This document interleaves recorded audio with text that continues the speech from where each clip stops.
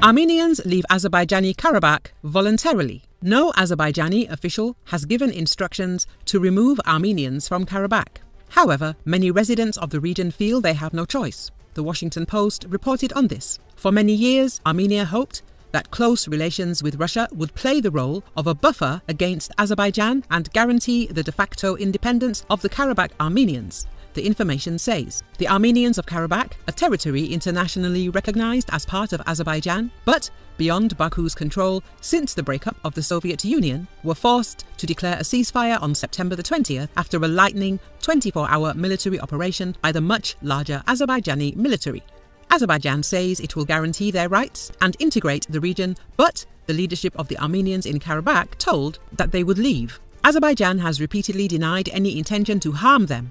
Azerbaijan, which is mainly Muslim, has said the Armenians who are Christian can leave if they want.